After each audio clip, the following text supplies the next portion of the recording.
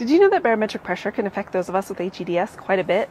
Before it rains, we feel it. Some of us get dizzy, and some of us get joint pain, but you can generally rely on us to let you know if you're going to need an umbrella. Hi, I'm Natasha Massey, a certified holistic nutritional consultant, specializing in helping others with hEDS holistically manage our symptoms. Each day this month I'm going to be sharing an interesting fact about this condition, and I hope you'll join me in raising awareness.